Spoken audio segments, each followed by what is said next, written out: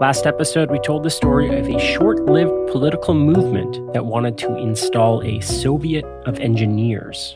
The technological complex of the United States is revolutionary and radical to the extreme, while the social United States, the social system, is reactionary, obsolete, and antiquated.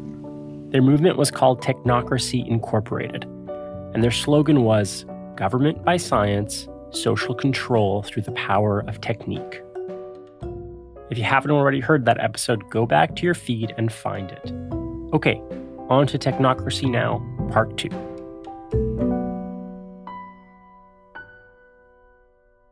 From Cited Media, this is Darts and Letters. I'm Gordon Caddick.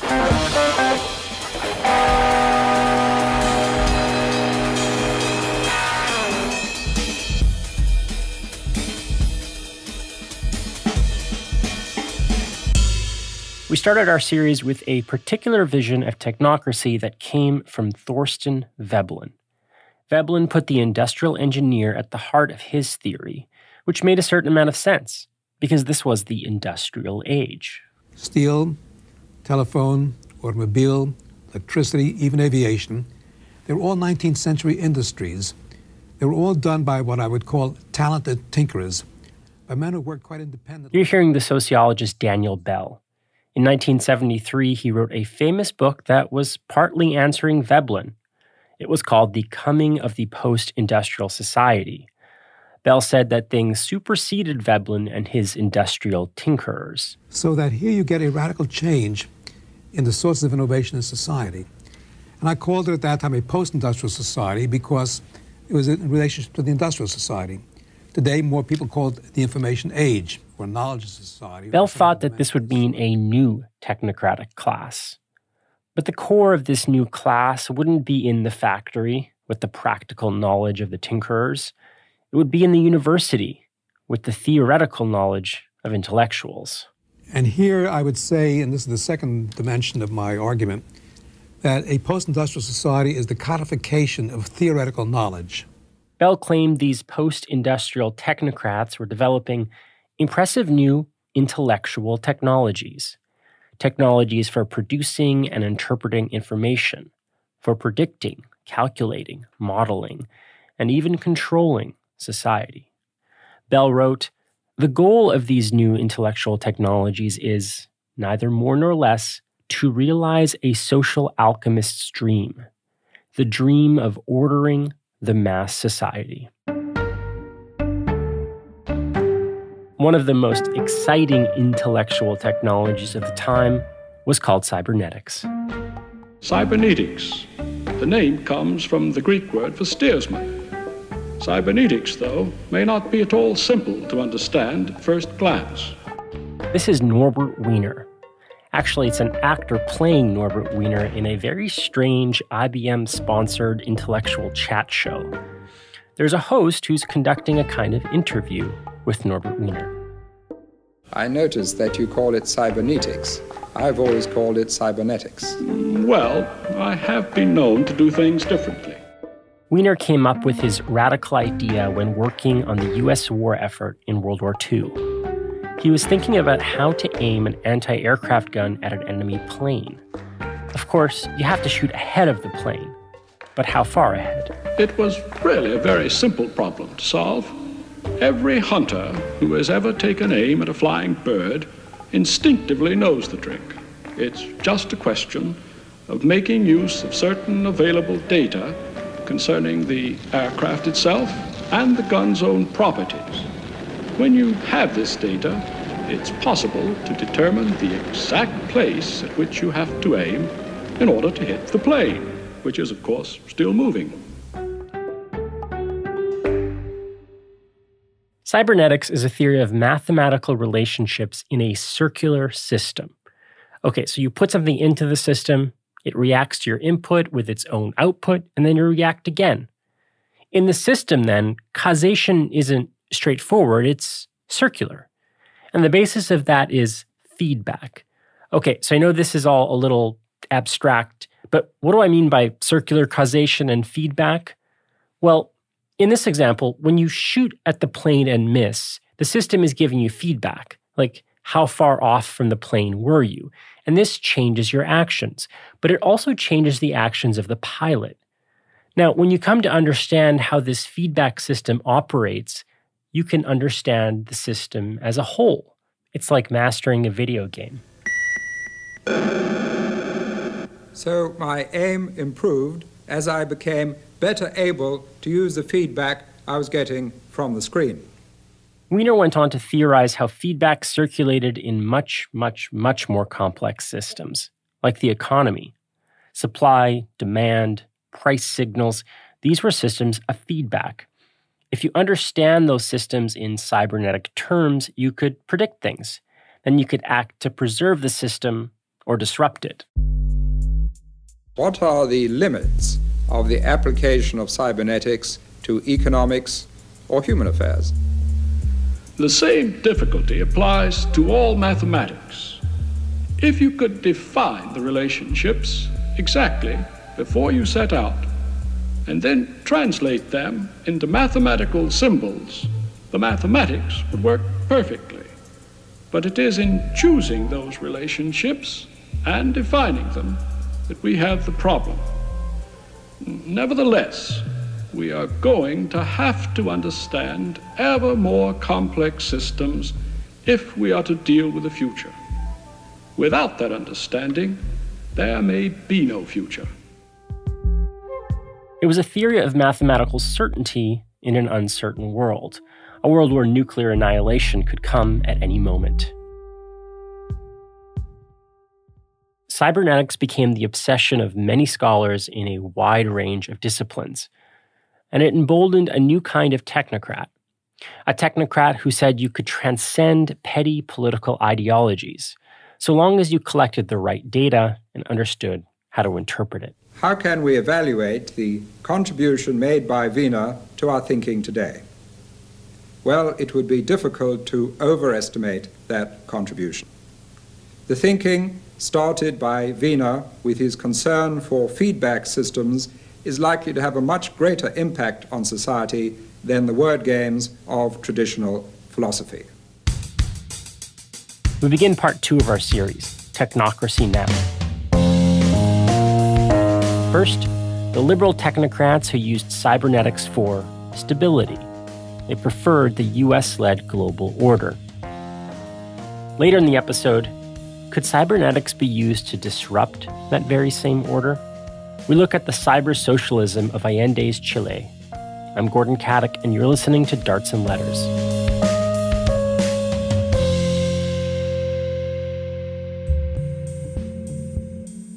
Darts and Letters is a proud member of the Harbinger Media Network. That's Canada's largest left-wing podcast network. Harbinger is broadcasting from the world to come. It's a more environmentally, socially, and economically just world. And you can help bring that into being by supporting independent media. Go to harbingermedianetwork.com and find out more about what they do. Okay, back to the program. When you think technocrats, there's a good chance the first place your brain goes to is Cold War liberalism. People like Herman Kahn or Robert McNamara. You've probably heard those names before. You might not have heard of Charles A. McClelland. In the 60s, McClelland was this technocratic political scientist, and he had an audacious idea. He thought you could build a computer system that would predict war. Basically, it worked like this. It sucked up a bunch of news stories, it crunched some numbers, and it spat out reports. Those reports were supposed to tell policymakers when tension was on the rise and when it might turn to crisis. It was a prediction. McClelland thought he could help leaders avert war.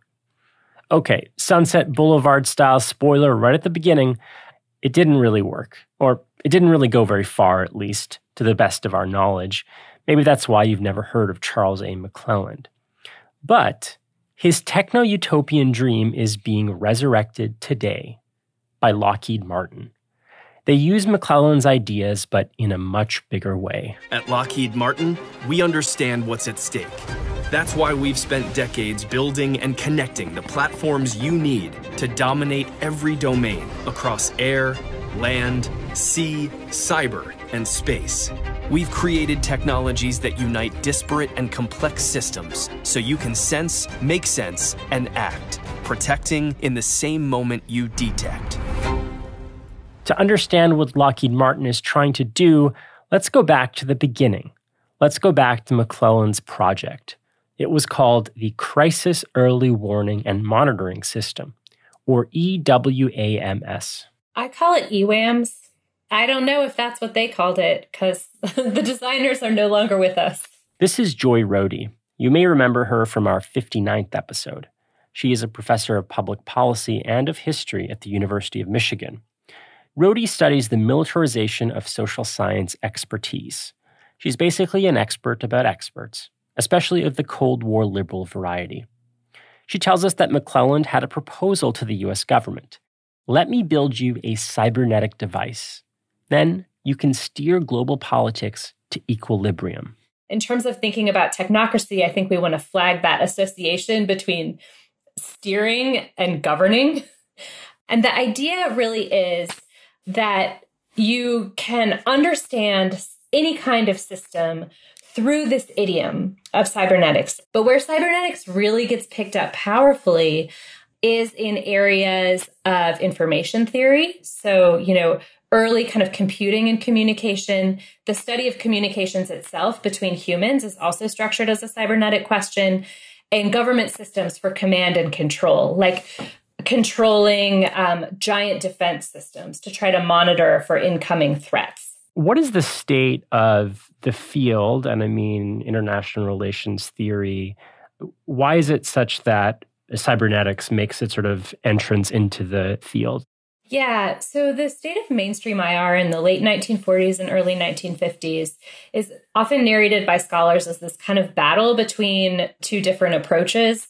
One being realism, right, which is the notion that international affairs is this realm of anarchy and chaos and lawlessness. And the purpose of states is really to try to achieve their ends within a system where you can't really trust any other nations. On the other hand, there's an approach that's termed idealism. That is a notion that international affairs can be understood through laws, through norms, through values. And that idealism is really on the wane.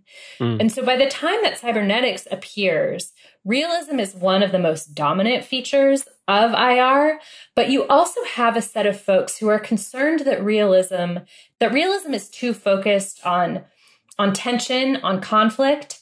And so cybernetics and more broadly systems theory comes into IR with a set of folks who call themselves peace scholars. They work on peace studies. And Charles McClelland is one of the original visionaries of this kind of peace studies. And the idea is capturing the international system as a system through these cybernetic approaches allows them to incorporate a broader set of values, including peace, but at the same time, as advisors to government, not rely on those values too much, right? So that they're not conveying a set of potentially biased, non-objective, non-scientific values. I think some people have heard the term sort of physics envy being lodged at social scientists.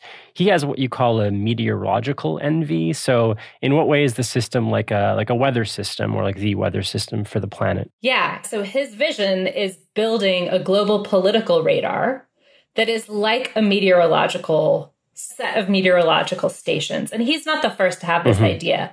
There are a number of folks in IR who have this idea. But for him, international relations can't be a science, like with the kind of certainty that you can have in physics. And the reason is that the system is too stochastic, right? There are too many unexpected things happening because humans just make things messy. So we can understand it like a meteorological system. So what do you do in meteorology? Well, you collect all kinds of data, right? And from that data, you find regularities in interactions between, say, temperatures and precipitation. So what McClelland does is he's a professor at the University of Southern California, and he gets money from the Defense Advanced Research Projects Agency, which we know as DARPA. And what he does is he says, okay, like meteorologists try to track everything they can. We can't track everything in the international system. There's too much going on.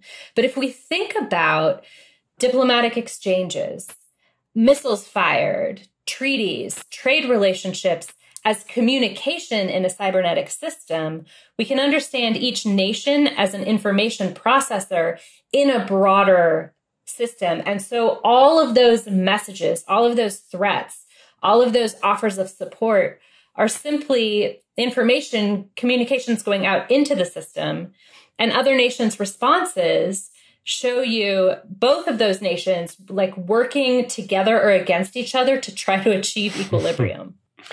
And equilibrium is an American-dominated international system, right? I mean, is that how he sees it? I mean, he would never have said that. Absolutely not, right? Which is maybe one of the most characteristic pieces of American foreign relations, right? Those things that we don't say are the things that matter the most. So, I mean, absolutely. If you look at the data on which he built the system, the way he traced those communications was through the New York Times, an American newspaper, right? Tracking events that are of importance to Americans. In the fact that he never saw that source as needing an explanation, right, but assumed that it was a comprehensive enough representation of a global system, it's fundamentally shot through with American values, the American quest, for hegemony. So they really took literally all the news that's fit to print. Like, did they really think that the New York Times is an index of all world affairs? They recognized it was limited, but because they're not seeking causal knowledge, right? They're not after scientific claims. They're after a system that works well enough to manage security. Of course, they would love to have it all. But if you think about the constraints of machine memory at the time, the constraints of the human labor of doing this coding, it's a 12-hour job a day to code the New York Times. A human has to do that. So what are you're correlating, like you're looking at some meeting of political leaders and looking for indications of tension, or are you looking at the sort of tone of what people are saying? Like, what are you trying to decode? So McClellan's idea was that you weren't having to even decode too much. Like, you don't have to read into it. All you're actually coding is a few things. First, who are the two nations that are involved? So notice this is also a vision of the international system as fundamentally bipolar, right? There's all these collections of bipolar relationships, but multipolarity, it exceeds your statistical capability right now. So you can't think about it. So what are the two nations who are involved? And what is the message? Whatever happens, you want to convert into a message. And there's around 60 different categories that you just pick from the list. Was this a threat? Was this an offer of economic aid? Was this a request for military aid? And you just code that. That's all you have to do. And you code the date. That is what then gets counted and measured. And so the notion, coming back to cybernetics, right? What does this all have to do with cybernetics? The idea that McClellan had was that there are kind of statistical regularities in relationships, in communicative relationships between nations, right? So the United States and the Soviet Union are always exchanging various threats, subtle or otherwise, but they're always sort of exchanging the same kinds of communications. Right. We're not randomly reaching out on Monday for an arms control agreement and on Tuesday threatening nuclear warfare. So the way that you pick up tension in communication is when the communications between nations moves out of that regular that you've statistically determined and into the irregular, into the abnormal. So starting to exchange more kinds of those 60 types of information is a sign of instability, right? It's a sign of a nation desperately sending out information in hopes of orienting itself better in this system that suddenly seems like it's out of equilibrium. So that's where the regularities and the irregularities that you're trying to measure come from. You said there's like a hotspot, there's a tension algorithm, so we're at a 7 or an 8 or 4. I mean, how do they decide where they're at exactly? Are they comparing? Is this like they're looking at historical data to surmise what are sort of tension tipping points, or how would they have identified what makes for enough tension to create a crisis? Yeah, so that is a statistical relationship. So once you've built the database out, say over a series of a few years, you can establish the sort of statistical normal of interactions between nations. Right. And the way that they tried to show that their system reliably indicated tensions was by doing retroactive forecasts. So looking back, say in 1970, and asking, would our system have picked up the Soviet invasion of the Czech Republic in 1968? Oh, yes. Yes, it would have said, tension elevated to an 8 out of 10. Mm-hmm. So it's accurate. And so it's that process of retrospective forecasting, which is still today how a lot of these systems that use time series data to predict things, that's how they validate them. Now, one question you might want to ask yourself is, okay, so the computer system could pick up that event, right, in 1968. Well, could someone in the State Department who's on the Eastern European desk, would they have noticed that this was coming? This system, sure, it's picking these things up, but perhaps humans were as well. Perhaps the New York Times journalists themselves were cluing into a hotspot, essentially. They might have been onto something. It's funny because I was actually part of a research team that was coding tweets a couple years ago or a year ago. And I remember how difficult it was. We were trying to surmise, okay, what's the intention of this?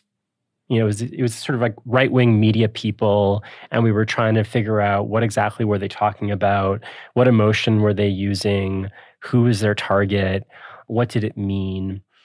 And I was so sure of certain things that I would code, and then other people would look and they'd completely disagree with me. And I thought they were so wrong. They thought I was so wrong.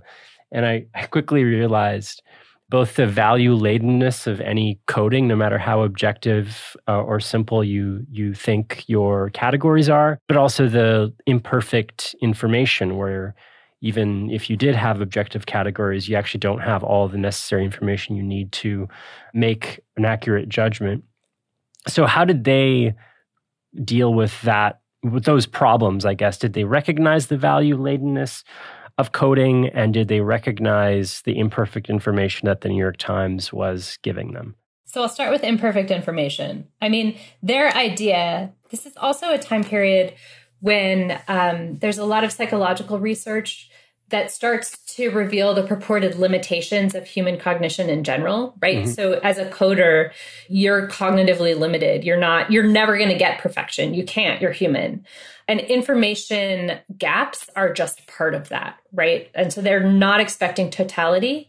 They're expecting just enough. But as far as recognizing the value-ladenness of the exercise, McClellan was kind of recalcitrant about it. I mean, he never did, you guys would, as you were having your disagreements about how you coded tweets, right? You're checking intercoder reliability. Mm-hmm. As far as I can tell from the records, he didn't do that. He checked everything himself. Like he was the arbiter of the data set. But when he was in charge, there was no intercoder reliability.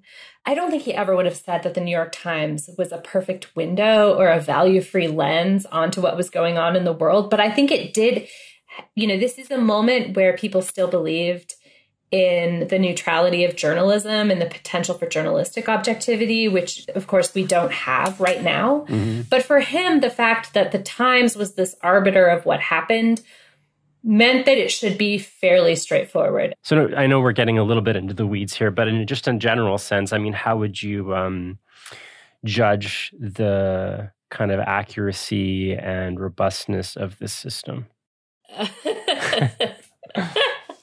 How would I judge it? It's interesting because a lot of times when I talk about this project with like contemporary social scientists who are interested in national security, that's their question. Like, well, did it really work? Yes. And I don't know how to answer that question systematically. I don't know. Did humans notice it? I mean, does looking back and saying, oh, we could have picked it up, does that mean it works? Mm-hmm. I'm not sure what that means. And furthermore, even if it did, pick up things that we couldn't notice, does that matter when it is not at all related to any kind of claim or insight into what one should do with that information. And I don't even just mean like, should we put boots on the ground, but in the broader context of what is the purpose of the US government so carefully monitoring the transmissions between all of these nations? So does it work as a projection or an imaginary of American power in the Cold War? Yeah, right? It captures it perfectly. Does it work as a policy system? You know, policy is about so much more, including those values that we talked about before. And so in that sense, no, I mean, it's an utter failure. Yeah, it's interesting. I think there's a sort of duality that you write about in the paper, or a contradiction where it seems on the one hand, such an intellectually ambitious and audacious project to think about, total information to encapsulate world system. But on the other hand, it seems so utterly mundane and bereft of any actual vision because it's just the system as such, right? It takes the status quo as the desired equilibrium.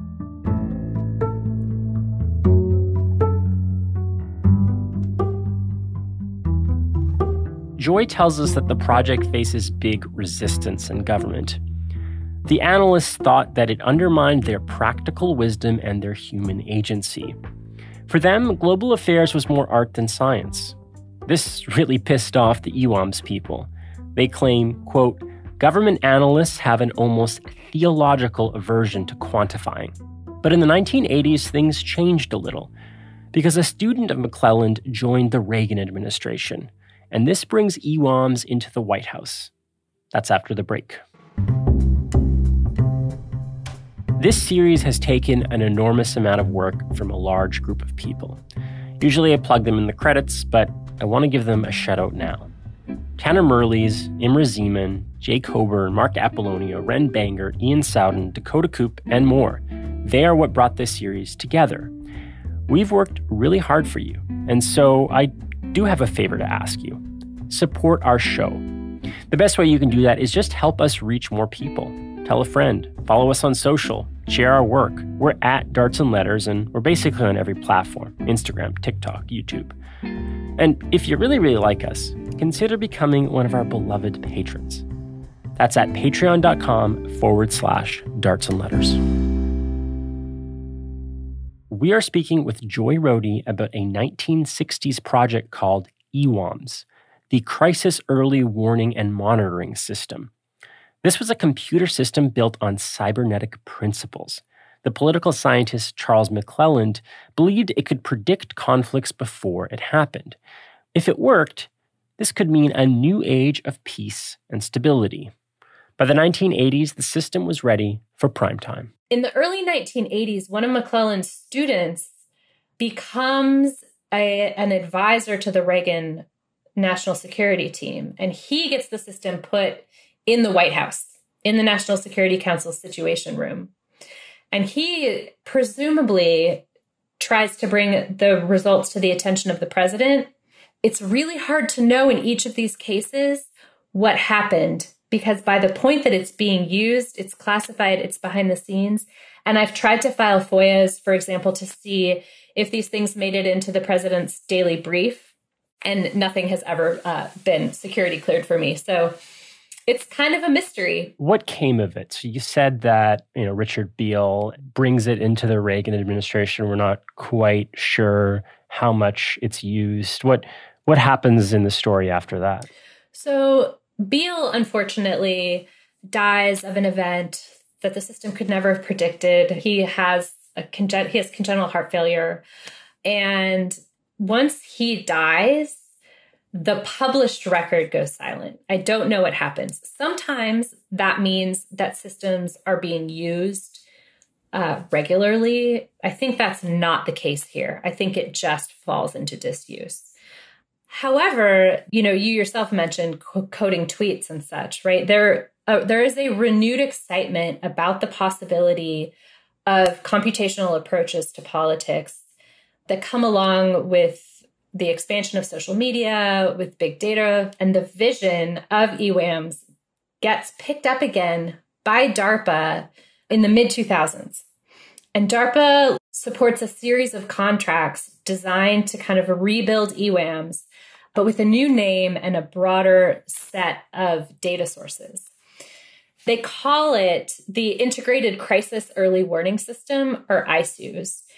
And it uses McClelland's data set, which we can trace because it's now that data set is continually updated and it's open source and scholars can download it and use it for their own purposes.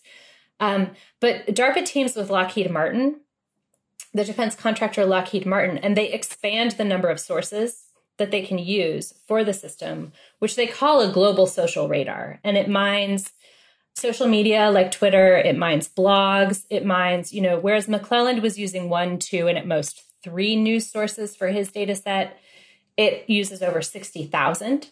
It can use natural language processing to code things. It uses sentiment analysis and other techniques to do the same thing, to try to forecast what they call major instability events. At the point where the system moves from R&D, where it's kind of public, into use where it's not public, Lockheed Martin claimed that the system had something like 80% accuracy predicting crises and instability. That system is now, at the last point I was able to track it, being used in the U.S. military command in Latin America and potentially elsewhere. It's impossible for us to know how it's being used if those accuracy claims are in fact reliable because the algorithms are proprietary.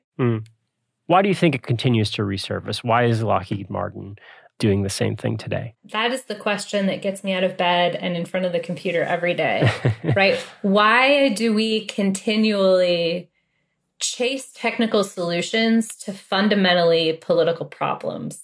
But that's one question. Mm-hmm. And the second question is sort of related more specifically to the national security space. Why do we imagine that security means sort of total control, total information in the United States? And why do we imagine ourselves as continually both immensely powerful and immensely vulnerable? For the first question, which is the one that I feel more adept at least thinking through, in the United States, we have had this long-standing quest to make political problems, technical problems, the jurisdiction of experts. And the basic reason is that there is this fundamental tension between expertise and democracy. We are enticed by expertise in policy spaces because expertise is associated with objectivity. And that mantle of scientific objectivity allows decision makers to claim that they're not letting their own values, their own biases shape their policy decisions. That's really important in a democracy, right? You don't want to think that your leaders are making decisions on the basis of their own personal interest, etc. And so the social sciences come to appear as this value-free policy tool. What do you think is the biggest takeaway for you? I mean, the series being about technocracy and its limitations. What does the EWAM system teach us about the limitations of technocracy? I think that, for me, the lesson about technocracy from EWAMs is that these visions are so seductive. And unpacking them, not just to attack the notion of technocracy, but to see how it reproduces itself in many different locations and how so many different actors are enrolled in it, is one of the ways that we can start to trouble how it functions in our own everyday lives where we don't recognize it, right? Because of course, the actors in my story were deeply uncertain. They're deeply afraid of atomic war, right? They're deeply concerned about their own limitations and the limitations of their state. And that insecurity and that fear, which, we've lived a version of insecurity and fear, we still live versions of insecurity and fear. I think it helps us see in our own intellectual projects and in our own sort of personal political projects where we should guard ourselves against those forms of seduction. I think that also looking carefully at these projects and remembering that no one calls themselves a technocrat. It's not a nice word. It's not a word that anyone, you might call your enemy a technocrat. But to recognize, I think, how persistent it is that desire for certainty, grounded in expertise, still is for us.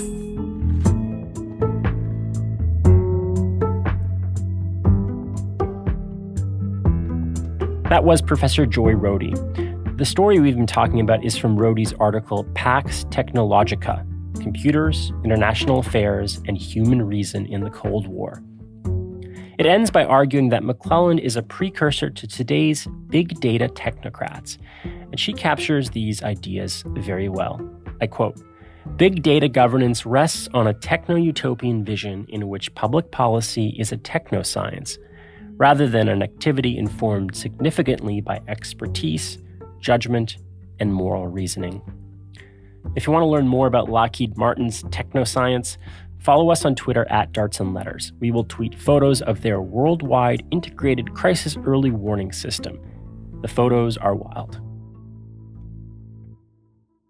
Socialism and technocracy have always been closely related. Remember, in part one, I said Howard Scott and those early technocrats were quite close with the international workers of the world, and many of them went on to join Upton Sinclair's Socialist Party. Marxism is meant to be scientific. Engels used the term scientific socialism to describe it. So in the Soviet Union, naturally, they were trying to build a kind of technocracy. Adam Curtis's excellent documentary Pandora's Box recounts their vision in great detail.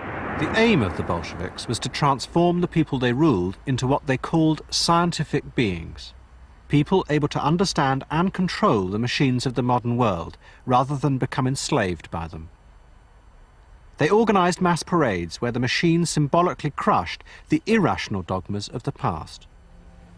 Moscow became what Lenin called a talking city, its walls adorned with geometric perspectives, giving glimpses of a new rational world. Its statues surrounded by parallelograms and futuristic structures. Even music was used to transform the way people understood the world. Electrical machines made what was called rational music. Soviet planners were social engineers, especially at their Central Institute of Labor. They were trying to train workers to act like machines. It was run by Alexei Gastev, who photographed and studied workers as though they were parts in a machine. It was far more than mere time and motion. Gastev believed he could teach people to think and behave in a rational way. Suffice to say, I have no time for this kind of technocracy, even if it calls itself socialist. As we discussed with Noam Chomsky and the anarchist critique of the Marxist intellectual vanguard, these ideas can easily become despotic. But what if they didn't have to? What if you could create a techno-socialism that was a little less rigid? What if you could have a scientific theory of government that also encouraged worker participation? That's what Salvador Allende hoped to do in Chile. Yo les digo a ustedes, compañeros de tantos años, se los digo con calma. He came to power in 1970, and he quickly nationalized a number of key industries. The challenge for Chilean socialism was, how do we rationally plan these industries? But how do we do so in a way that maintains the freedom of the workers?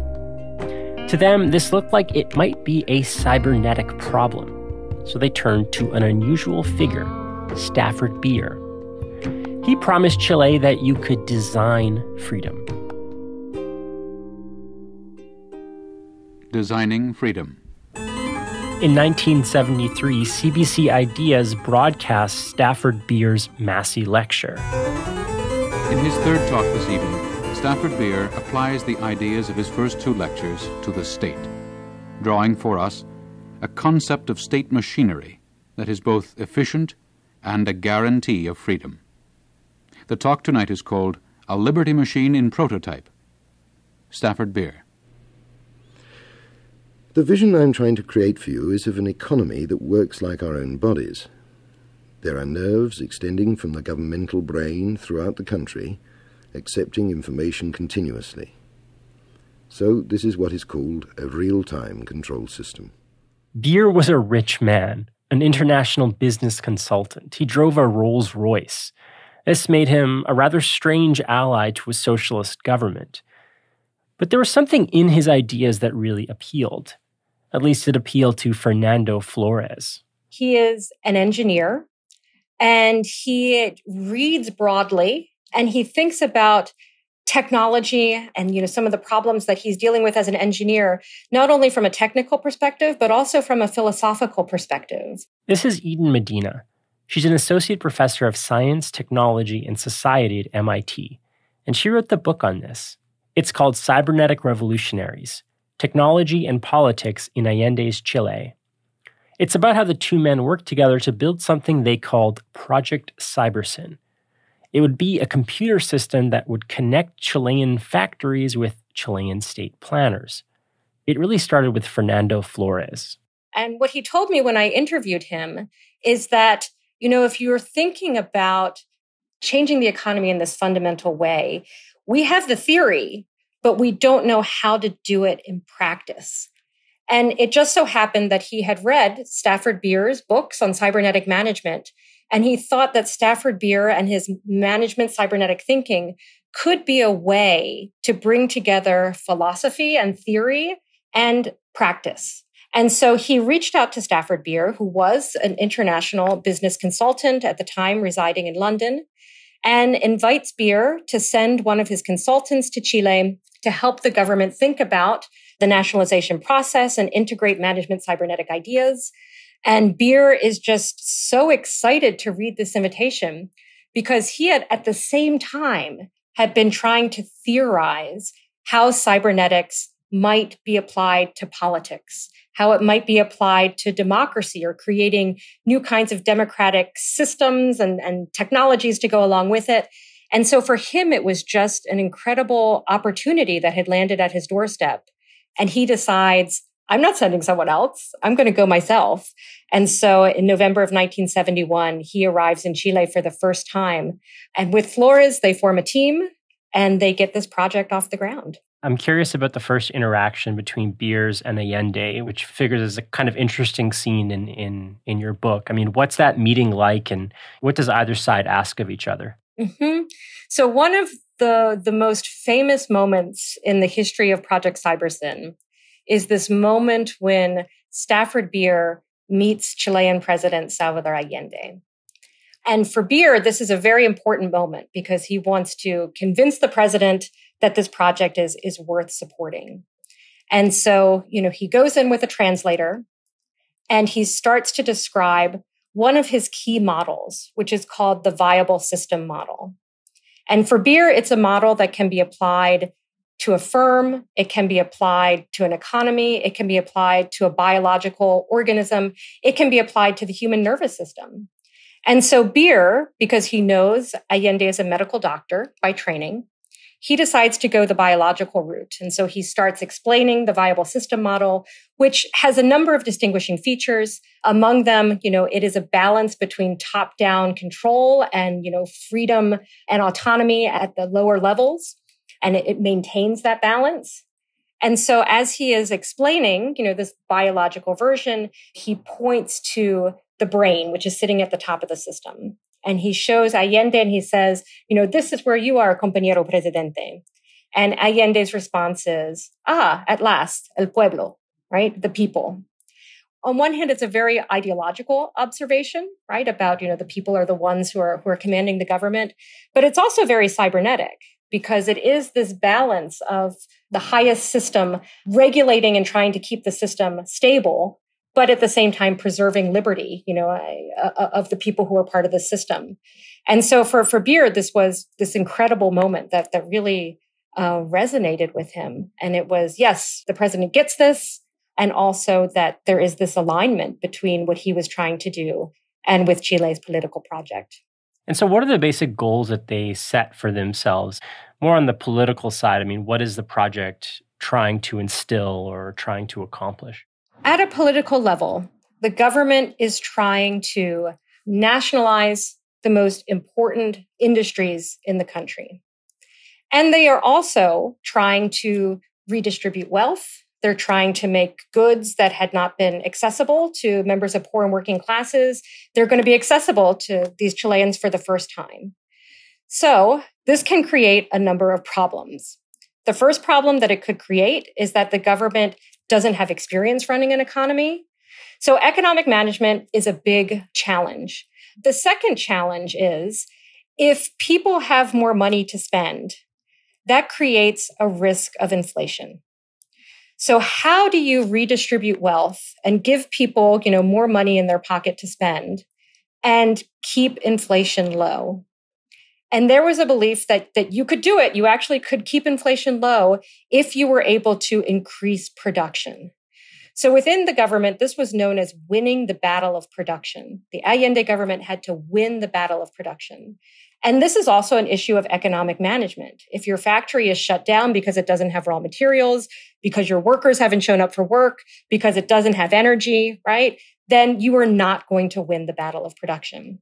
And so the idea is if we can build a socio-technical system that could help us manage the economy, then it would help us politically as well as economically. One of the things I think is so interesting about this vision is how it differs from totalizing Soviet dreams of cybernetics and the insistence that Allende and Beers has on this also encouraging a kind of worker self-management and autonomy to a certain extent that would resist bureaucratic sort of top-down control.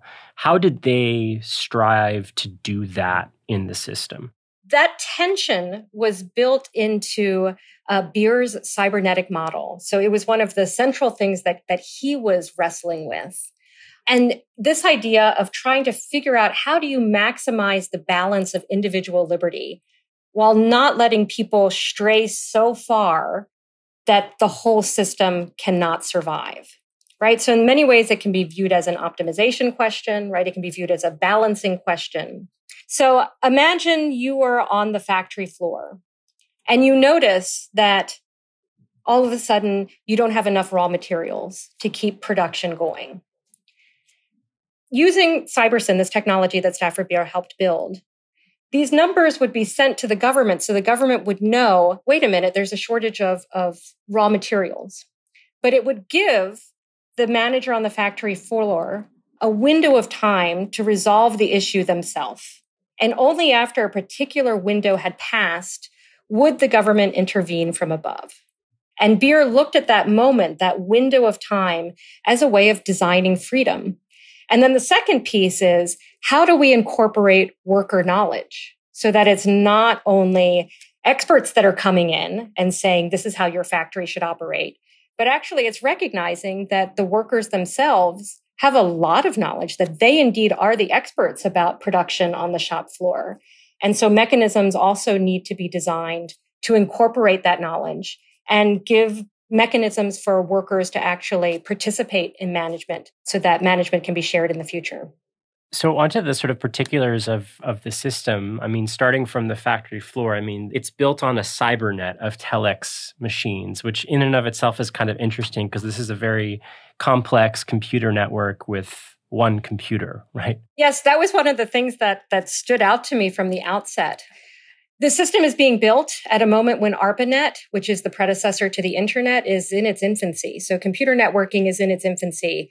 And it's also something that is, cutting edge, the height of sophistication.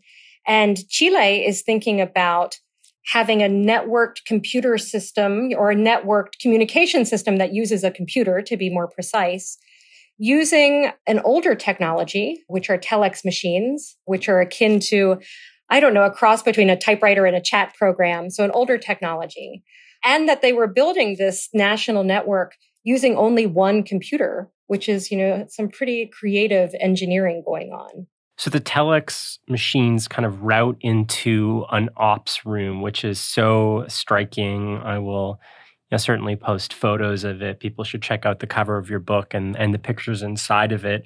I wanted to ask you a little bit about the ops room. If you could describe a little bit about what you would see if you walked in there and what those things represent. So if you were to walk into the CyberSyn operations room, which was the control center for the project, you might think that perhaps you were walking onto the set of Star Trek. You would walk into this hexagonal space that in the spirit of the 1970s had wood paneling and, a color scheme of orange and cream. You would see a series of 7 chairs that were positioned in an inward-facing circle. There were 7 chairs because it's an odd number, so that would facilitate voting. And the chairs were arranged in a circle so that there wasn't a head of a table, so no one was, placed above anyone else. And there was no table because the designers felt that if you brought in a table, it would encourage people to bring in papers. And if you brought in papers, that would encourage people to not listen to each other because they would be shuffling the papers. There were a series of screens positioned around the operations room located on the walls. One set of screens would display economic data, images from the factories that had been nationalized, flow charts showing different economic processes. And you could change the images on these screens by pushing a series of buttons on the armrest of the chair. So different combinations of buttons would cause the images to change. And at least for me, one of the more striking features of the operations room is that it represented a contradiction between just this highly stylized image of modernity, but using technologies that were not cutting edge, because this is what the Chilean government could access at this moment. So today we might think of, flat panel displays, or we might think of, in the 1970s television screens. But for the operations room, we're talking about an acrylic screen with a slide projector placed behind it and a series of cables running from the base of the chair underneath the floor to the slide projector, so that when you push different combinations of buttons, the carousel would advance to your desired position. And so one of the things that I like to imagine is just the noise of the slide carousel, right? We think of modernity perhaps as being soundless, but, there would have been this clicking noise of a slide carousel advancing as you were trying to see the images that you wanted to see. I'm curious about how this image and the project more broadly factors into the public sort of imaginary. Like, I know it's not a secret room or a secret project necessarily, but to what extent is it sort of sold and made to be noticed? So in 1973, early in 1973, Beer is preparing a speech. He's going to be giving a major lecture in the UK. And he wants to use it as a moment to publicly announce he's been helping the Chilean government create this computer system, this telecommunication system for economic management.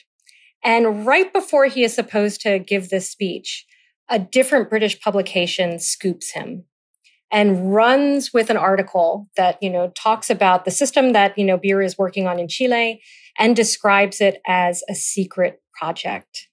From there, the press kind of goes wild, both in the UK and in Chile, describing the project as Mr. Beer's big brother, as a secret project in Chile, as something that, the government is keeping hidden, but is going to deprive people of their civil liberties. It's going to destroy the economy, put your Cold War fears onto these news articles as you will.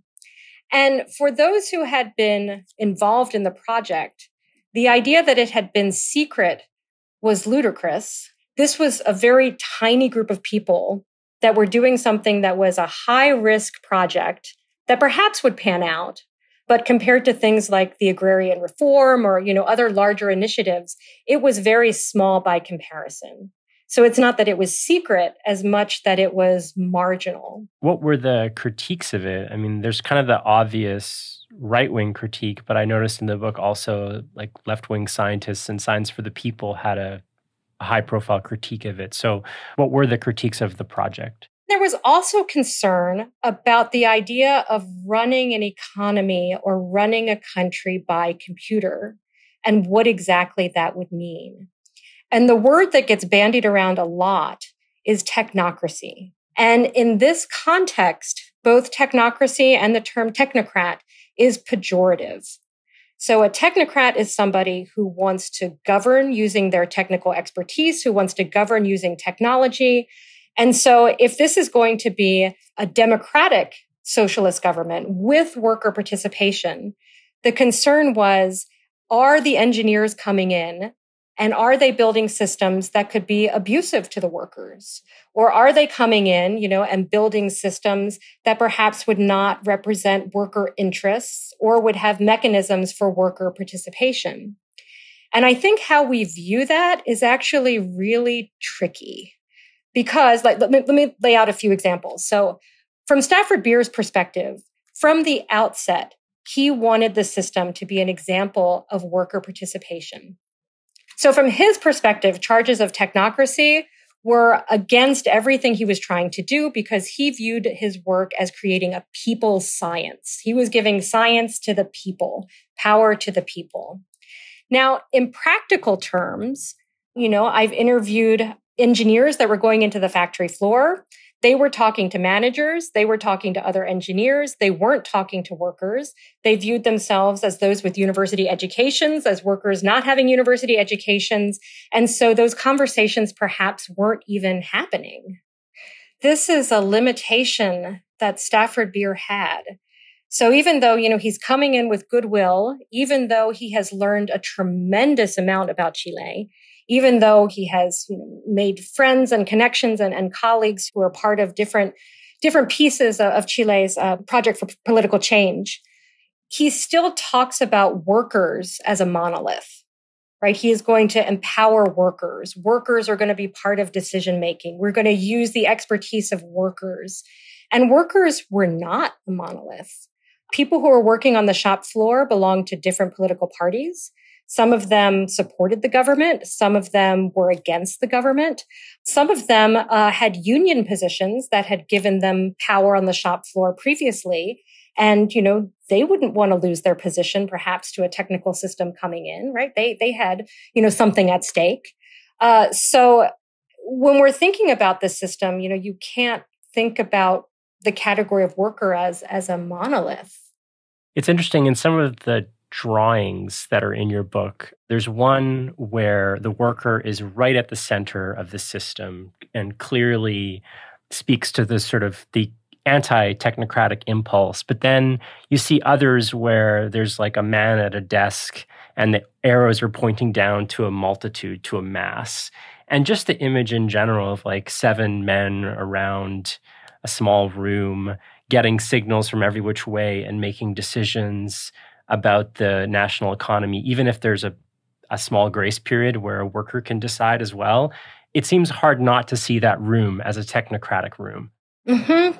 And so in the book, I argue that these two competing visions between the worker at the heart of everything versus the computer at the heart of everything really get at this central tension, right? Between, is this technocratic, is this democratic or going to further worker participation? And that we can even see this visually. And I think it gets at the heart of what is a political project in this context. Like, what is it that makes a computer system or a telecommunication system socialist? What is it that makes it this particular interpretation of socialism, right? If the computer system can help further the nationalization process, even if he does it with, the group of men sitting around the computer system, some people at that time would say, well, then that is, a kind of political project that we want to have, right? That is expertise that is being mobilized in the service of Chilean socialism. Whereas others would say, no, it's about the practice, right? It's not about the tool. It's about the social interactions and the organizational interactions and the way that, that this kind of work is done that has to put the workers in a more central part. And without that component of practice and organization, then it's not a socialist technology, which I think is a really interesting insight, even for how we think about technology today. Dateline 1973, Chile. The world's only freely elected Marxist president is overthrown by military coup.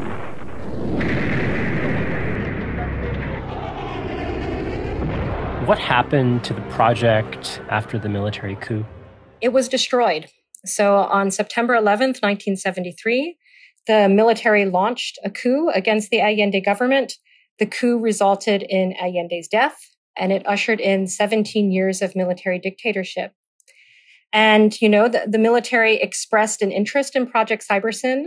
In particular, as you might imagine, they heard that this was a project for control. And so if you're the military, you're very interested in control. So, some of the project team members told me that they were interviewed and, an interrogator would say, I hear this is a project about control. Like, tell me about this control project. And, the person had been trained in cybernetics and said, well, what definition of control? Like, how are you thinking of control? Because it was an adaptive idea of control, right? Not a domination idea of control. And eventually, the military realized that this was not something that was useful for them. And so work on the project stopped. The operations room was destroyed.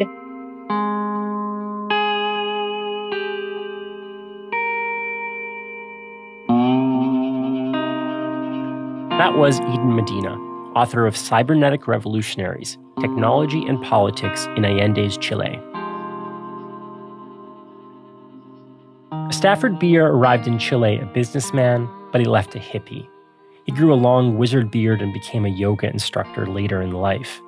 His writing became more political, but it never lost a certain technocratic flavor. His last book proposes a geometric theory of dispute resolution. Apparently, the polygon can help us bring peace to the Middle East. Fernando Flores also never lost a certain technocratic flavor, but he went in a very different political direction. He became a Silicon Valley entrepreneur. Eden writes that Flores wholly remade himself in the image of neoliberalism.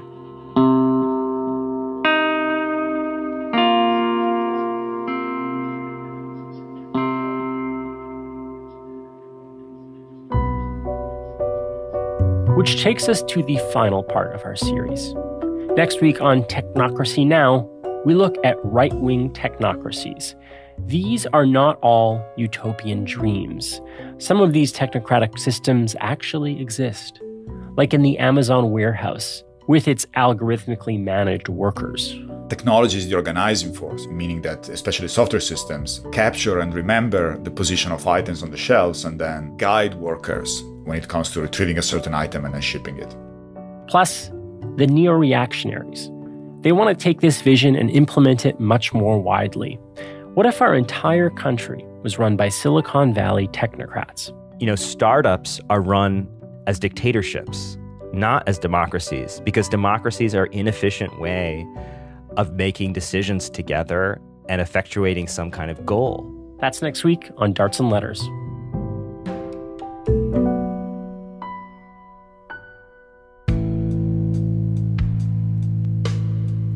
And that's it for this week's episode of Darts and Letters.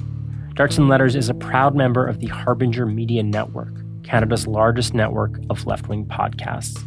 We're also now syndicated on the New Books Network. Our program is produced by Jay Coburn, Mark Apollonio, and Ren Bangert. Our marketing assistant is Ian Sowden. As always, our theme song and outro is composed by Mike Barber. Graphic designs are by Dakota Koop, and I'm your host and editor, Gordon Caddick. This episode was part of a wider series that looks at the politics of technology and techno-utopian thinking. It received funding from the Social Sciences and Humanities Research Council of Canada. The scholarly leads on this project are Professors Tanner Merles at Ontario Tech University and Imre Zeman at the University of Toronto, Scarborough. They both provided research and editorial guidance to this episode. We are also backed by our generous patrons. Join us and join them by going to patreon.com/darts and letters. Thanks for listening. Check back in next week.